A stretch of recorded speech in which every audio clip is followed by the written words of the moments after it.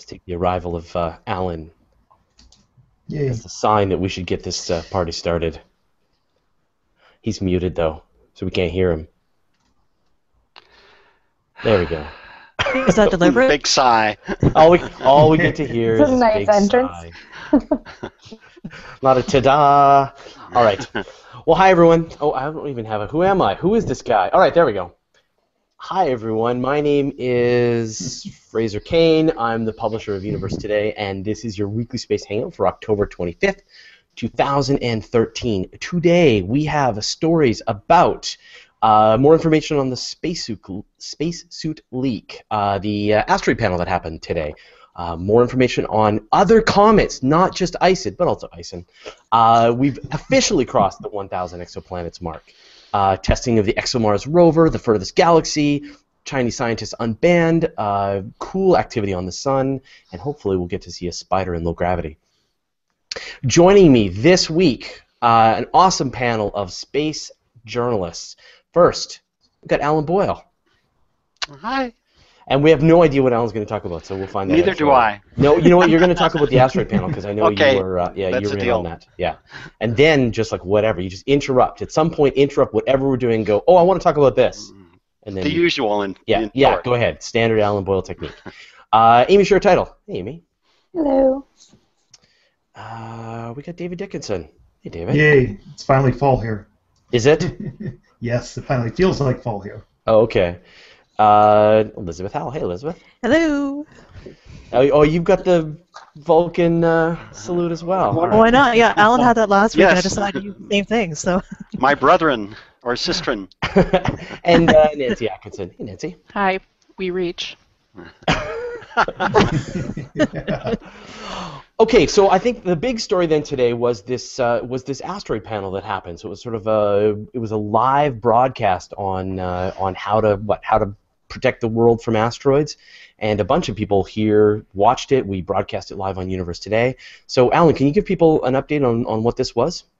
Sure. Actually, for years, a group of astronauts and experts on asteroids have been trying to figure out a process for dealing with the asteroid threat. What do you do if you do find an asteroid that poses a significant threat to Earth, and how can you do more to find those things in the first place? And so the UN has been involved in this process for years. Just this week, a committee of the General Assembly of the UN considered this plan that a lot of folks have been working for years on. And so this was the news peg for today's panel by 5 astronauts from various countries, U.S., Japan, and Romania, and moderated by Neil deGrasse Tyson. And so they laid out their action plan for going forward, very much based on the UN plan, trying to set up networks so that various space agencies can keep each other posted on what's going on with asteroids.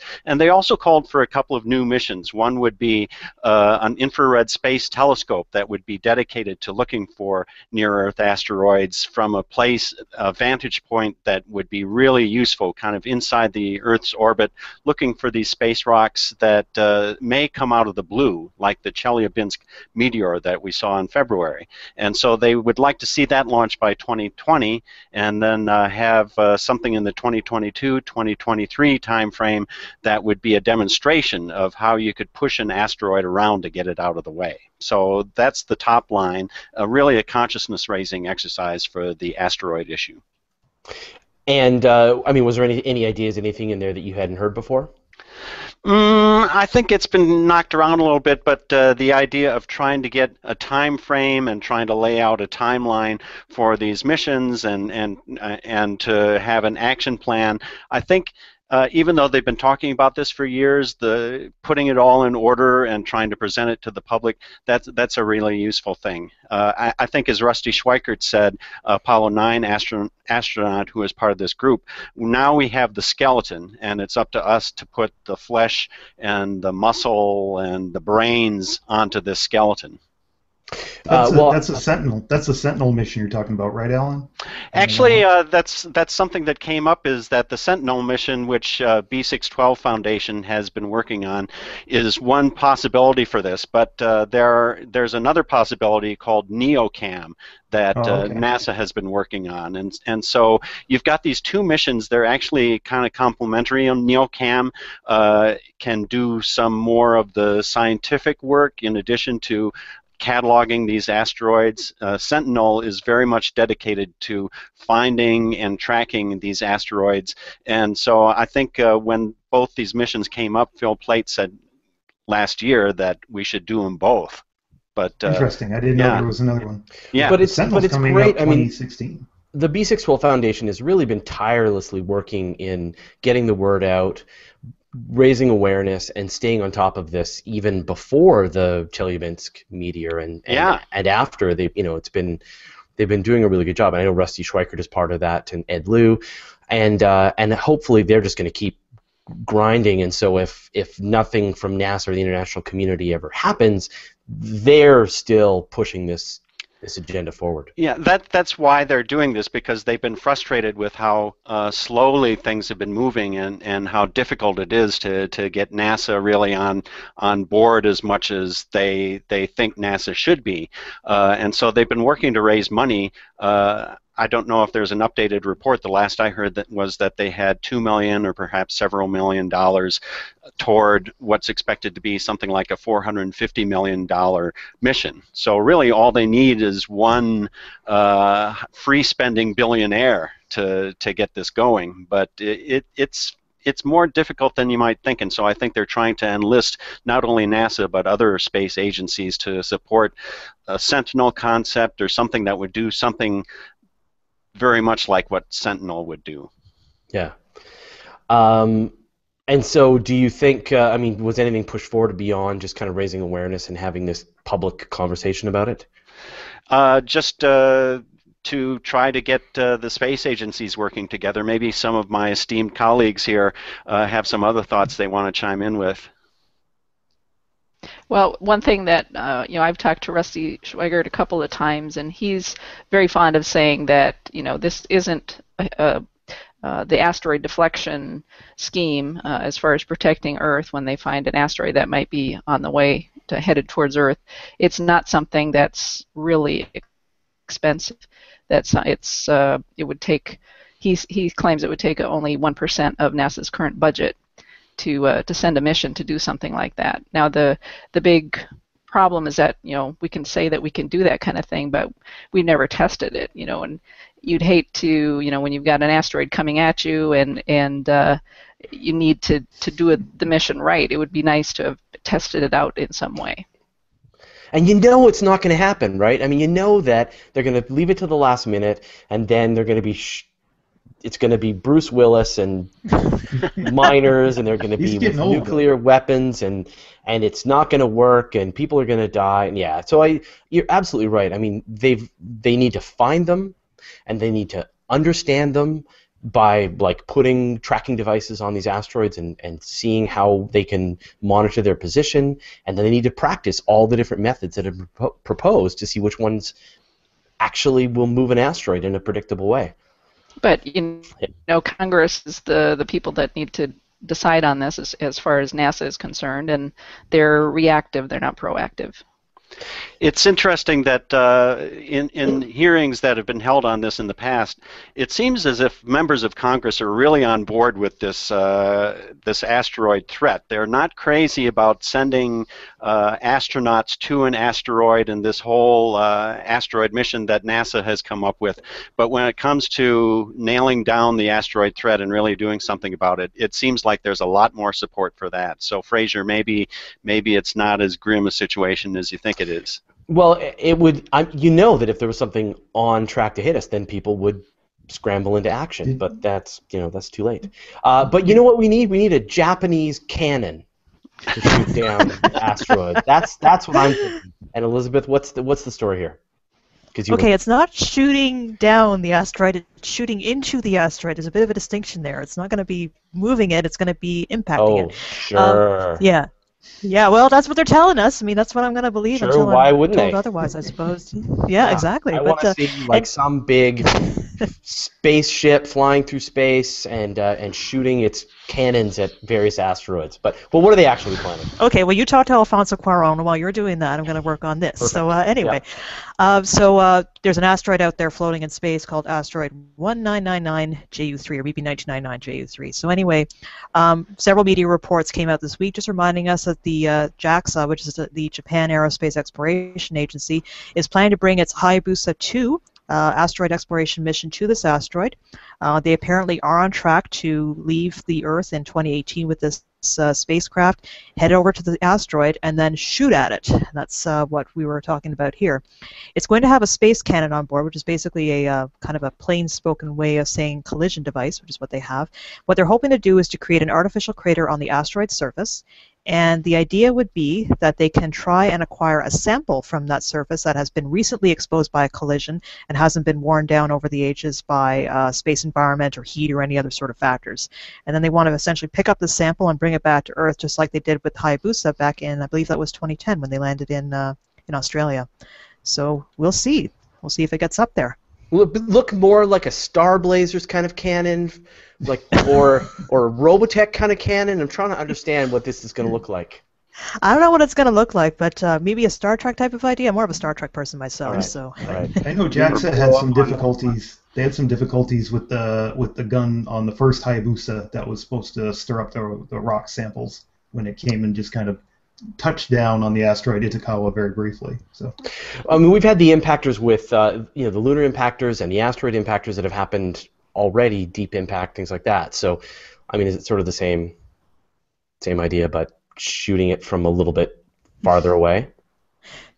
Well, I'm sure the thing is that JAXA is looking at whatever happened with the Hayabusa because there are a few technical problems with that. But, given, that situation, it was a pretty bold idea at the time. They're going to be bringing a spacecraft out there and picking up an asteroid sample and then bringing it back to Earth. That was quite a complicated feat. Yeah. And the fact that they were able to do anything at all at that point was probably pretty momentous. But, being space engineers, anybody would want to do better the next time. So maybe it'll be glitch-free if they're lucky. That'd be great. Yeah. Cool. We'll talk about some other objects in space. Now, we've been, Ison Watch 2013, and we've got some more images of Ison that have been coming out, and I'll try and dig some up. But David, you're pleased to note that Ison's not the only comet that we're looking at now. We currently have 5 comets that are above 10th magnitude right now, and I was looking at one this morning. It's currently the brightest comet, and I wrote an article about it Monday on Universe Today. Comet 2P Enki is on a 3.3-year orbit. It's got the smallest periodic orbit of any comet. And we've got a pretty good favorable apparition of it right now. And it's also in Leo, in the constellation Leo, just like Ison. It's not that far away. And as a matter of fact, they're going to be following the same track through the constellations Leo into Virgo as Ison makes its plunge down to the sun. They're along our line of sight. They're not actually close to each other at all, but there are going to be some photos probably mid next month. Somebody will be able to grab some photos of both comets at once. I was looking at Enki this morning. It's about 8th magnitude. Ison I did not see, but the moon is still waning gibbous in the sky right now in the morning sky. So we need about one more week for the moon to move out of the sky again so we can start seeing these comets. But it's kind of cool that Ison's still up there near Mars in the constellation Leo right now. Yeah, there's Ison right there. Yeah. And no sooner than I finished that article on Comet Enki Monday night than I started getting some chatter from some of the comet tracking message boards that a certain really obscure comet that nobody was tracking suddenly brightened about 100 times. So I was scrambling to try to get some kind of confirmation on it, and it did indeed. It was Comet 2012 X1 Linear, one of the linear comets that's discovered by the Linear Survey in Socorro, New Mexico. This is an automated survey that's looking for near-Earth objects, but this comet brightened up to binocular range about 8th magnitude. It is in the constellation Canis Venusati right now. Probably slaughtering the name on that, but it's very tough to see. I did not see it this morning. I'm going to keep looking for it with binoculars, and I've got an 8-inch Schmidt-Cassegrain telescope I'm out with. We have some very good clear skies in the morning right now. Well, that's a cool animation of Ison right there. Isn't this great? Yeah.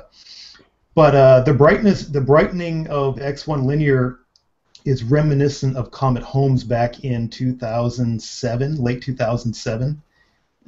which that brightened up to naked eye. That was really cool because you could go out that night and actually just look up in Perseus and see it. That was kind of cool.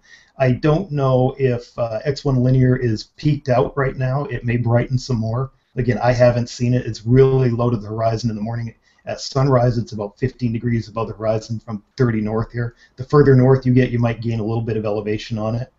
I've seen some amateurs have managed to photograph it right now. Yep, there's Mars. And yeah, it's been cool that people have actually been getting Regulus and Mars and Ison paired together. And I think in about a month you're going to see Ison paired off with Comet Encke too. That will be cool because we don't very often get two comets in the same frame. So that's going to be kind of nifty. And I'm interested to see if they're going to get, if anybody's going to get a glimpse of Ison during the hybrid solar eclipse. Me and Michael Zeiler have been talking about the prospects on that. It's probably not the first thing I would be looking for during 45 seconds of eclipse, but somebody might get a look at it. That's really cool. That's great. It's great there's so many comets. Yeah. Hopefully they get brighter right Yeah. now. They need to get. I've noticed that really. I usually think binocular range for something is between higher than 10th magnitude, but when it comes to comets, it's more like 8th magnitude because the same thing is like when you're looking at globular clusters or nebula, you've got that brightness, but it's spread over surface area. So a 10th magnitude comet tends not to be visible in binoculars, at least when I've looked at it. They usually got to hit about 8th magnitude or so. Very cool. Well, now I want to talk about... I haven't talked to Amy yet. Amy, let's talk about the furthest galaxy again. Okay. Sorry, did you do this one last week? Did I miss it? No, we didn't. It's just that it's always the furthest galaxy, right? Well, yeah. If you find something further, then you get the furthest galaxy sash until the next person comes on. Okay, so before I start, I'm just going to give the name of this galaxy once because it doesn't have a proper name yet. It is currently called Z8_GND_5296. So for anybody who's interested, that's the galaxy's name. I will heretofore refer to it as the galaxy. Let's just call it Zed. Zed, all right. It's got a phone number for identification. Yeah. Okay, so it's the furthest galaxy. Yes. The discovery came from a team of astronomers at the University of Texas, Austin, led by an astronomer named Stephen Goldstein, who's worked, among other things, on the Candles survey that NASA's Hubble Space Telescope did. So this was looking at all kinds of distant galaxies. And what his team did was pick 43 candidates that they thought might be super far away and worth observing from ground-based observatories to actually sort of nail down what exactly it is. So using the Keck telescope it's the one in Hawaii, right? Using the Keck telescope, they figured out that this one galaxy that they found, Galaxy Z, is actually 700 million, dates back to 700 million years after the Big Bang. So that's kind of a weird, I find this time thing really hard to get your head around, but that's super old, but also really young on galactic scale when you think about the universe being 13.8 billion years old. So how they did this was they measured the redshift of the galaxy, right? So because the universe is expanding, you see the shift of light, or the light is shifted towards the red end of the spectrum, and they measured the shift at being 7.51, which equates through some, astronomer's madness, maybe David can fill us in on the details, to the galaxy being 700 million years old, or years young, rather. So what they're trying to do with this, and why this is interesting, is that astronomers are trying to figure out how galaxies evolve and change, and sort of give us an understanding of why, or rather how the Milky Way came to be how it is, and how maybe we're here, by looking at galaxies that are different ages to see how they've changed at different points in sort of general galactic history, which feels like a really big thing to be doing, but also really cool. So this is really neat that now there's a new reigning champion of oldest galaxy to kind of give that benchmark of what a fairly young galaxy looks like. Right, because you've got this situation that a few 100 million years after the Big Bang, you're starting to get these big stars, you're starting to get these first tiny galaxies, and the question is, how did these things come together to form the big, massive spiral galaxies that we have today? And so the problem is that these old, far galaxies are also small and dim, while you before the big Yeah. spiral one started to form. So that's still, I mean, that's still a big mystery. They're trying to figure out that early galaxy evolution, and that's one of the jobs of the James Webb Space Telescope. Is it's going to be able to look right back to the very edge of the observable universe, and Which is going to be and so pick that up. cool. You know what's crazy, and I've just been working on a video about this, so it's sort of fresh in my head, which is that that galaxy is not 13. You'd think it would be 13.1 billion light years away from us, right? Because but it's not, because the universe has expanded Right. like 90 billion light years in that time, 93 billion light years. So it's actually more like about, I don't know, 90 something billion light years away from us. That is the toughest thing to explain to people. I had somebody ask me that at a star party, and I was like, in a short answer is very tough to explain in the dark. yeah. Like, what is it? Sorry, the radius of the universe is like 47 billion light years across, and so you would think it would be its age times 2 would be but actually the universe, there's nothing that says expansion can't happen faster than the speed of light. Yeah. So but it's very far. Yeah.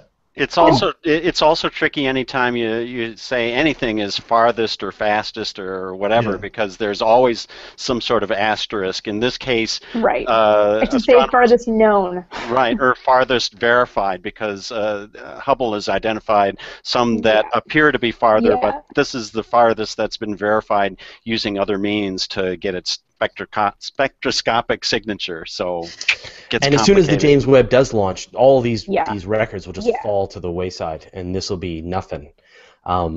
It's like when they had there's new technique. Look forward to that. Yeah, well, they had that with the Discovery. We were talking to Mike Brown a few years back, and they, once they had a new set of instruments, they were able to pull out a lot of the bright Kuiper belt objects and build up that series. Maki Maki and Eris and so on, Haumea, but that's kind of it. Now they're going to wait for a bigger instrument to sort of do another round of finding big objects. So more planets, more PhDs. Yes. Yeah. Speaking of more planets, now, David, last week you said that we were almost 1,000 exoplanets. Are we 1,000 exoplanets? Yes. As per the Exoplanet Encyclopedia Online, we are now at 1,010. They kind of update sporadically, so I kind of knew last weekend we had to be at 1,000 because they were at 999, and then there was that one Pan-STARRS rogue planet we reported last week. I looked through the database, that one wasn't in there, so I think we were actually at 1,000 a few days prior to that.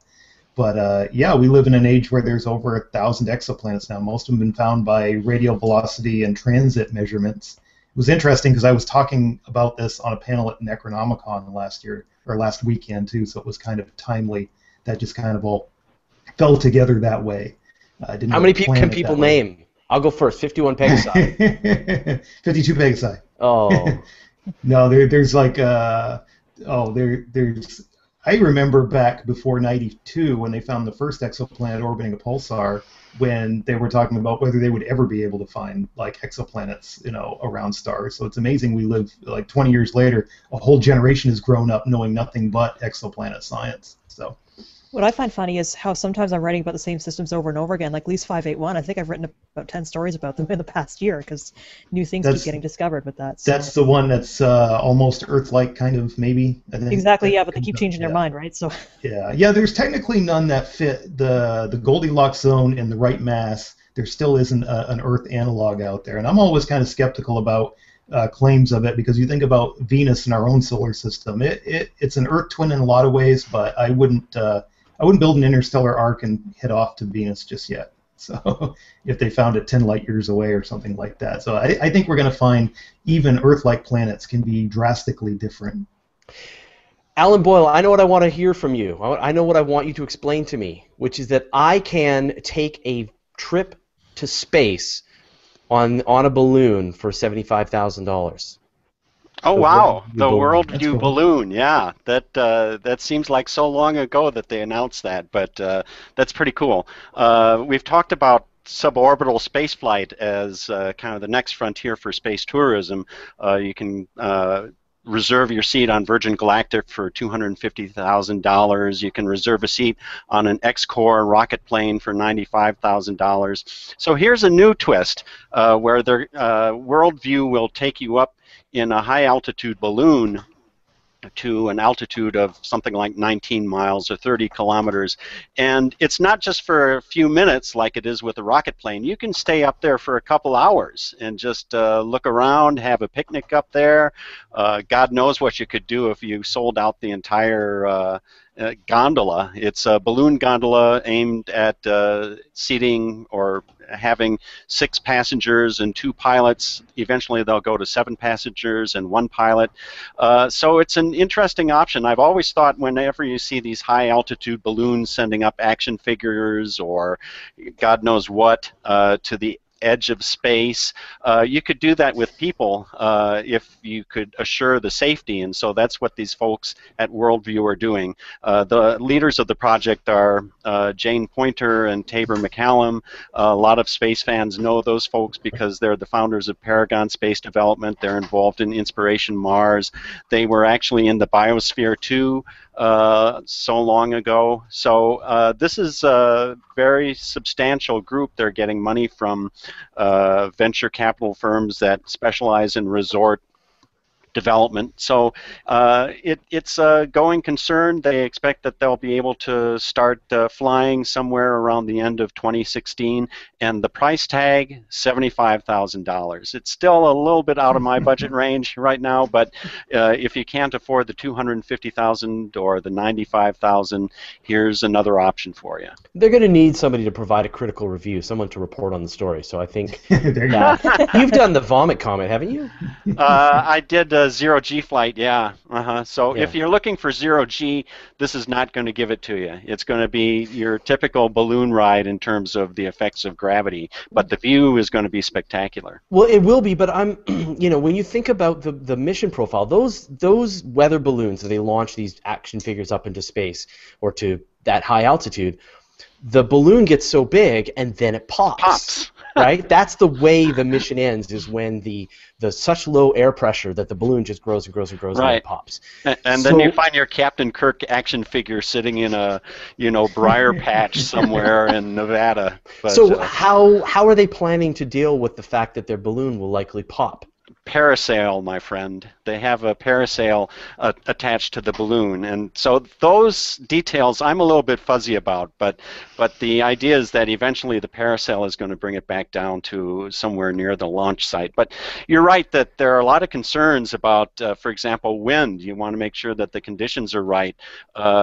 These folks don't expect to launch a balloon more than once a week, and so they have to be careful about the conditions for doing this sort of flight, and I think that's one of the aspects that they're going to have to cover.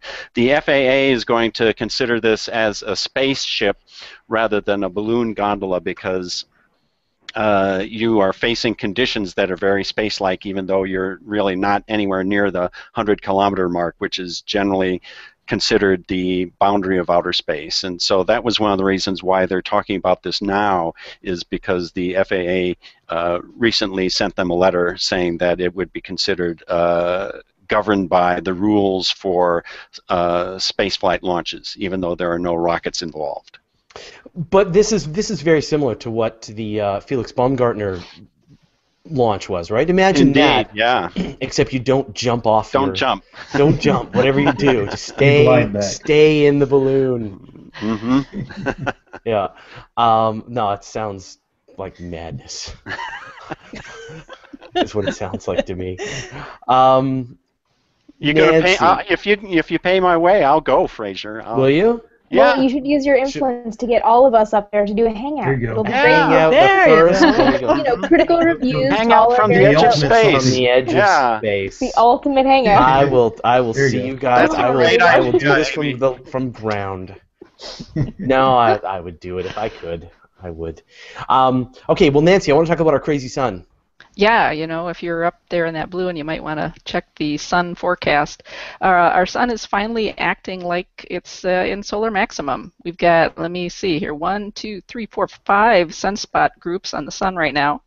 And today we've had 2 X-class flares from the sun. So that's kind of exciting, actually, because it's been so quiet from the sun lately, even though it is in solar maximum. So, so we've had 2 X-class flares, and then yesterday there was another one. a lesser class. So anyway, we don't have to worry about that here on Earth, but it could affect our communication satellites. But and the other thing is that we could get some aurora. So I haven't heard. Has anybody else heard how these are pointed? Are they directed at Earth? Close. These sunspots right here, they were pointed at. They're rotating away right now. They were pointed at Earth a few days ago, but we've got more coming around the limb too. Enjoy this video, people. That's the most terrifying thing. I know. Yeah, That's awesome. This was from the end of September, and it was that people had not really seen on the sun before. It almost looked, as Jason Major, that the sun split apart. This huge filament just shot off the sun and created all these different. You could see all these different layers in the sun's corona, which we really haven't seen before. So it was just this huge storm. It was plasma, magnetic fields, and just pretty amazing. It's I could sit and watch that video all day. all day, yeah. But it's also kind of terrifying that this is what we have nearby. Yeah. I almost kind of wonder if we might have a repeat of the 2003 Halloween solar flares we had back last solar cycle, because we are coming up on Halloween next weekend, next Thursday. How spooky! You guys are missing the cool music that NASA put with this. It's great. You got to listen to it. And just one What other I've point. got up right. Oh, go ahead. One other point was that I've been getting some emails from people wondering if Comet Izon is causing all this on the sun right now. The quick and easy answer is no. No. Yeah. The longer answer is don't be ridiculous. Yeah. The image I have right now is I took from the backyard here. I shoot the sun every day. I'm doing a solar animation movie of the entire solar cycle, and that's what the sun looked like about 2 hours ago, in white light, filtered. Nice. David, how long have you been doing that video? You said the entire solar cycle, 11 years? I've been doing it for a couple of years now, since I've had my DSLR in 2009. So I'm hoping to make a little animated GIF of the entire, and some other effects that you can see, like the solar rotation. I've done some slower ones of the solar rotation, things like that. But you're going to try and do like an animated GIF of the entire solar cycle? That's kind of the thought. Yeah, I don't know how it's going to work out, but it's worked out pretty well with the rotation movies. Just animating, because that's only like 22 days to do the entire GIF of you can see the sun rotating. But a lot of people have done those. This is a little more ambitious, so we'll see how that goes together. It really is. Can we get an exclusive on that when you're ready? Yeah, give me about 9 more years. Okay. All right, 9 years. So we've been going for almost 15 years now, so no problem.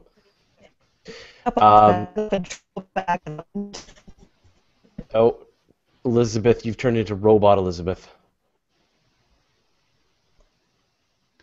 No, can't hear a word you're saying. So I'm sure she's dropping now. We've talked about that. We've talked about that. Oh, and all the stories I have left are for Elizabeth. Okay, so we're going to talk about some Chinese scientists that have been unbanned. Unbanned. Yes. So the backstory here is that there is a Kepler mission conference next month at NASA Ames, which is in California, and NASA had previously issued a ban saying that any Chinese scientists were not allowed to come. This goes back to a law. Oh, I don't know all the, and let's just call it a counter-espionage legislation or law, because I don't know all the details of this whole thing, but basically it prevents any people that work with the Chinese government or any Chinese-owned companies from interacting with American scientists, and it bans NASA from hosting any Chinese people on their sites, so any NASA land. So this is quite problematic, because you can imagine, I mean, it's like in the States. Most scientists are affiliated with a government agency or a government-run or funded institution, like a university. Same thing in China. And also there are students, Chinese students studying here that then can't go to NASA somehow. This has been a little bit strange, and NASA has repealed the ban, which is a good thing. because really it's exoplanets. Or do you think there are going to be people muttering about national security and national secrets in the hallways? They're just going to be talking about aliens and alien life and cool alien worlds. So NASA lifted the ban, citing a misinterpretation of the initial legislation.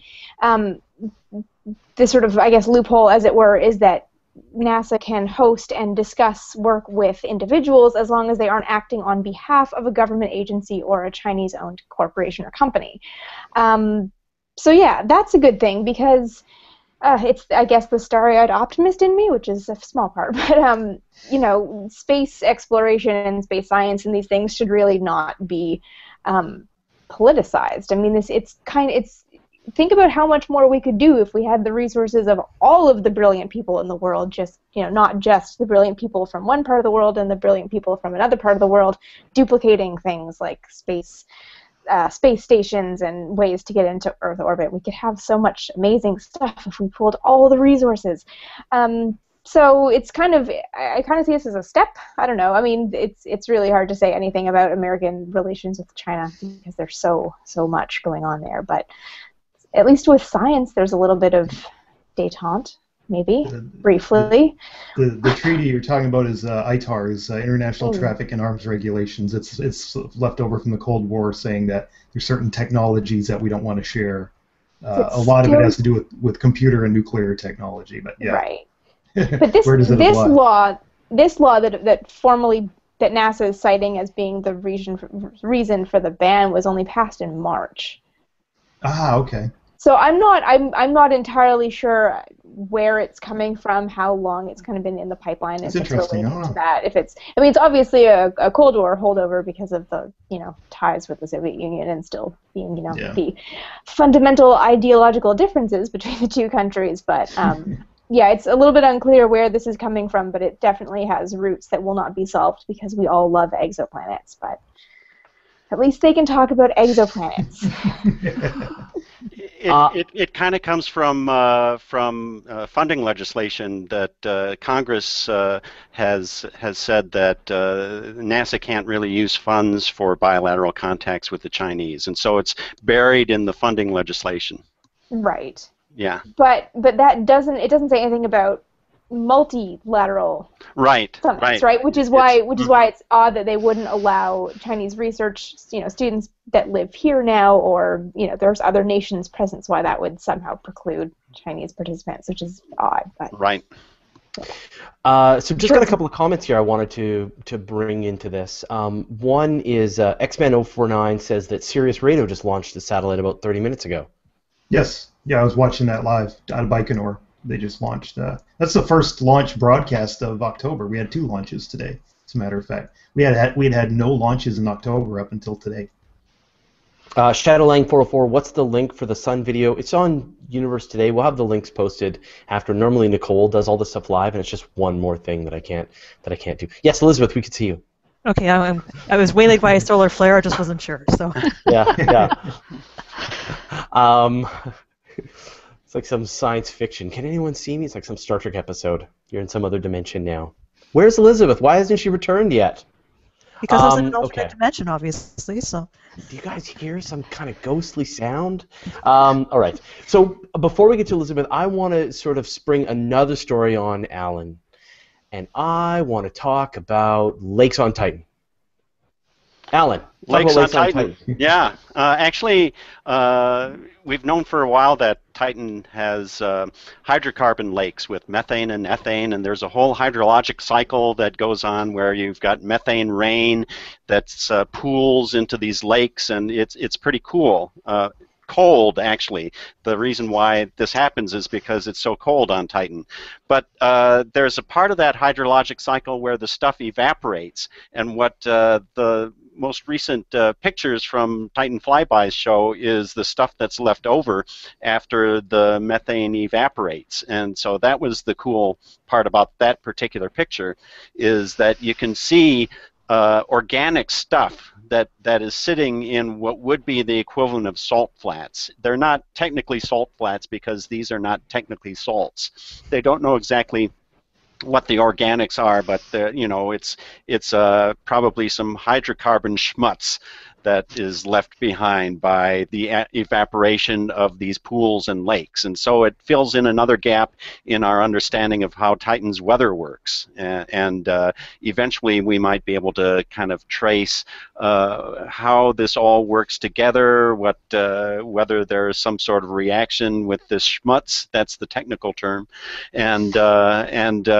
you know, it's just more knowledge about how this weird moon of Saturn works. It's the only moon that has a dense atmosphere, but Cassini's infrared instruments are able to look through the murk and see what's going on at the surface. It's one of the most fascinating places in the solar system when you get beyond our own little home planet. Yeah, you wouldn't need a pressure suit to stand on the surface of Titan because the air pressure is what 1.5 I think, or twice the density of Earth. So you would just need a really warm coat and some way to breathe. Right.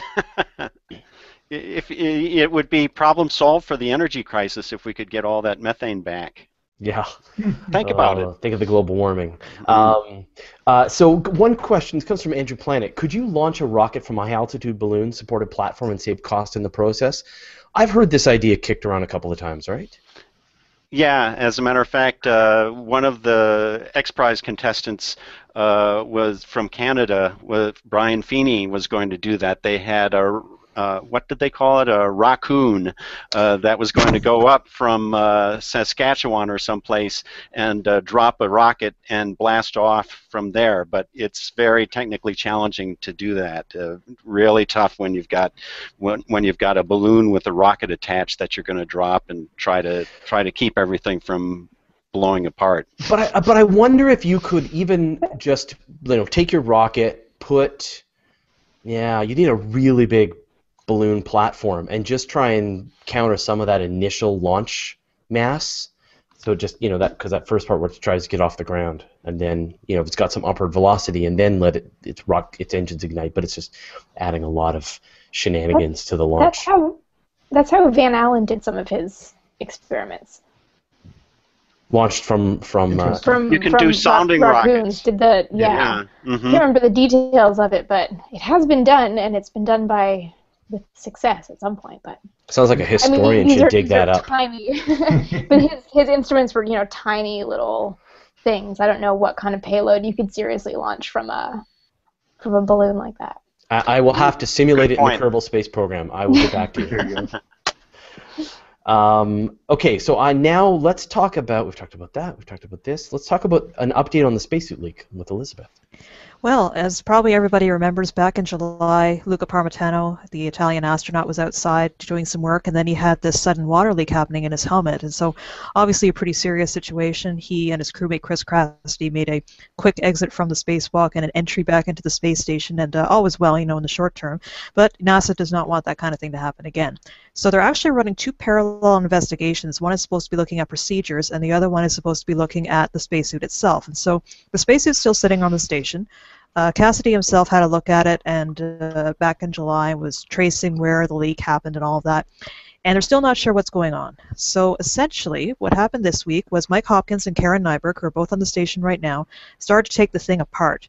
And they were trying to replace a fan pump and water separator inside of the spacesuit. And this is essentially how it works. I'm getting this right from the NASA YouTube video. So there's a motor inside the suit. It drives the fan pump and the water separator. The fan circulates the oxygen, and the pump pumps the coolant fluid. The water separator then takes out the moisture or the water from the ventilation loop and the gas that could be trapped inside the water coolant loop. And then this dried out air is then returned to the crew member for breathing, and then it sort of goes on from there. So they think that there might be a problem with the water separator. They don't know exactly what it is, but they're hoping that by removing the unit, putting in a new one, and kind of playing around with the suit a bit more and taking a look at it, they might be able to come up with some answers. But if that doesn't work, there's another option as well.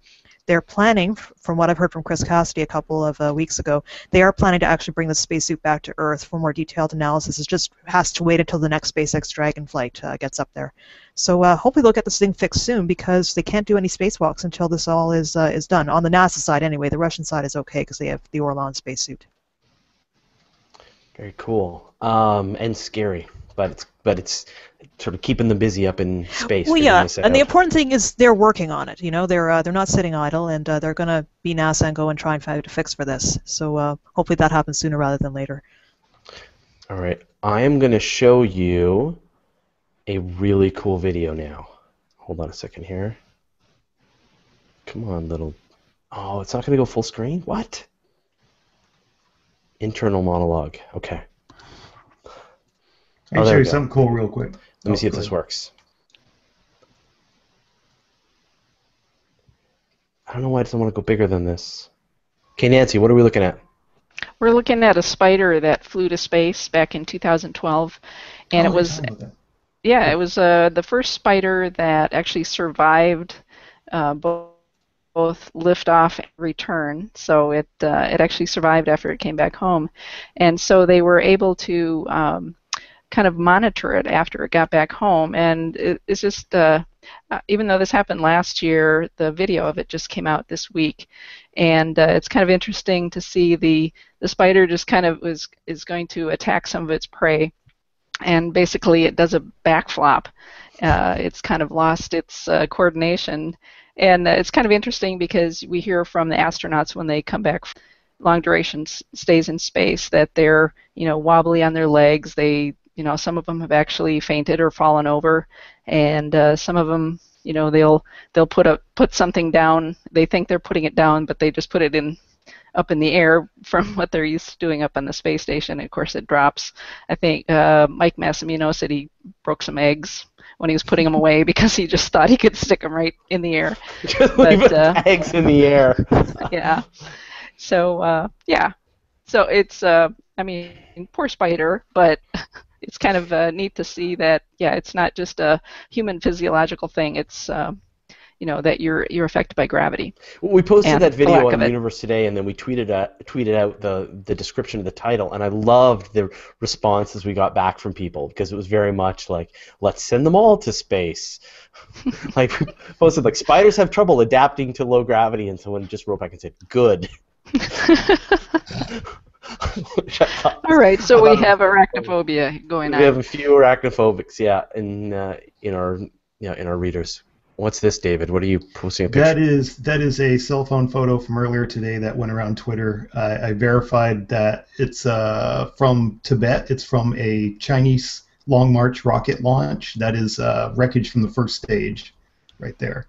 I did a Google search to make sure that the image wasn't something that had been pilfered from anywhere else. The trajectory from the village looks right from the launch center that they gave me, so that probably is indeed real. And it's happened before that this kind of wreckage is turned up after a launch, because they said they go out of Inner Mongolia.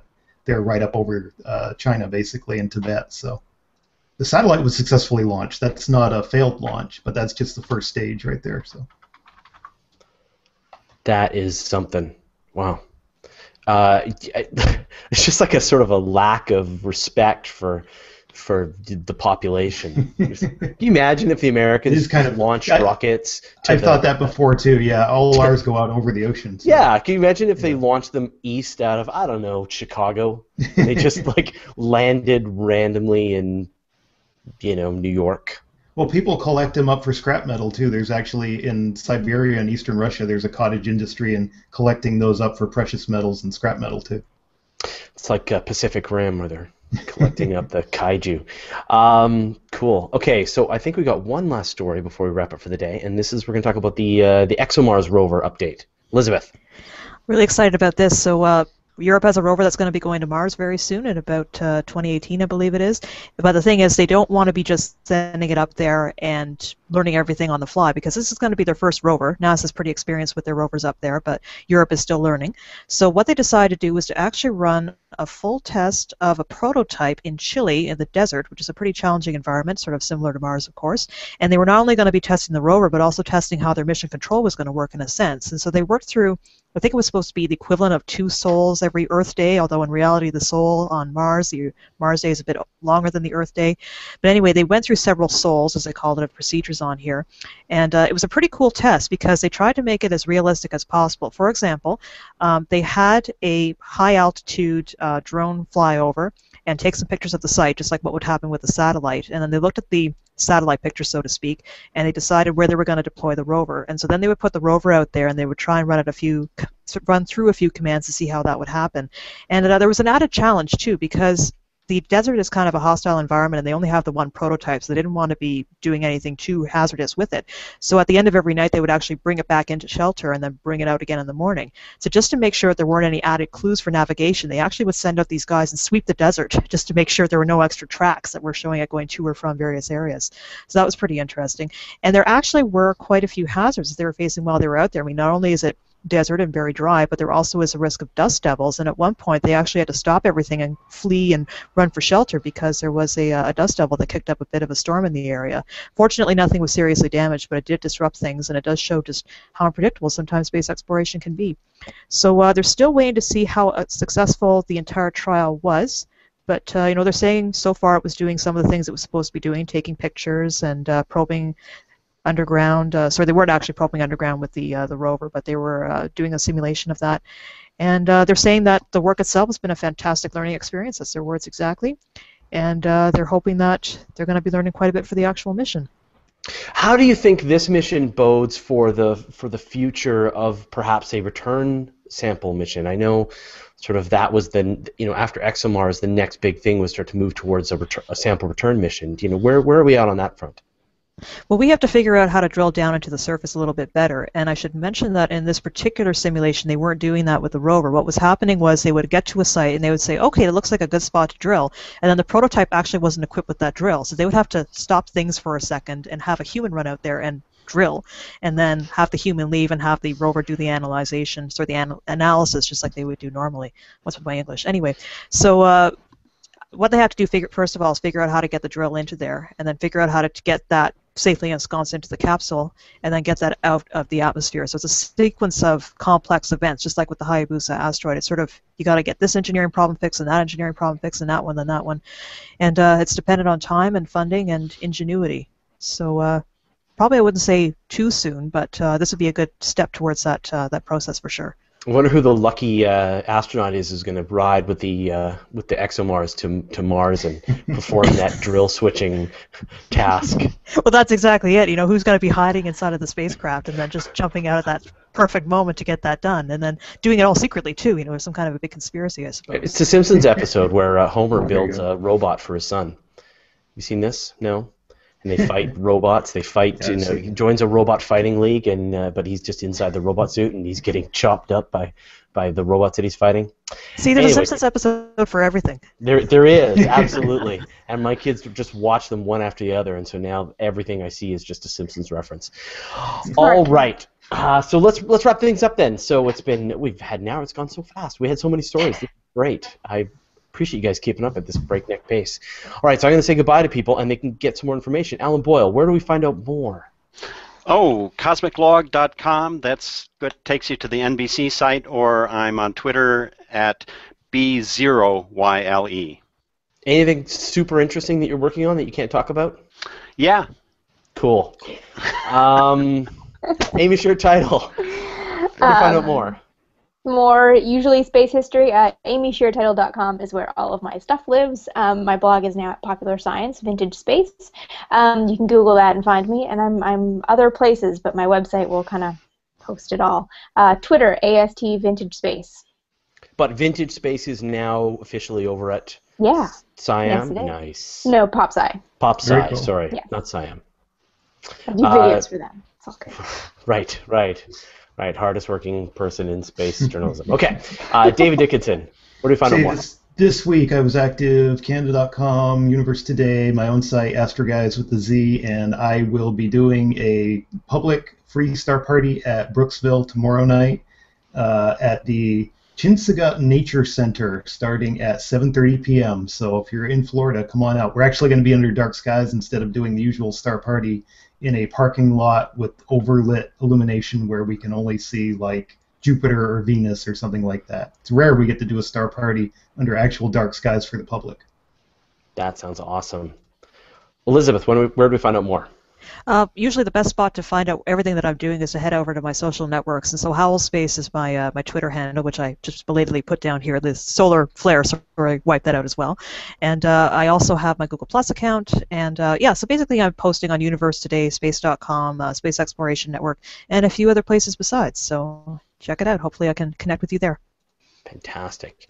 And Nancy Atkinson. At Universe Today, and social media at Twitter, Nancy_AM on Google Plus, and Facebook sometimes. Very cool. So the next thing that we'll be doing is we're going to be doing the virtual star party on Sunday night. So hopefully we're going to have nice clear skies and no moon, so it should be really good. All right, so thanks everyone for joining. Thanks to all the journalists for participating. Thanks for everyone for watching, and we will see you all next week.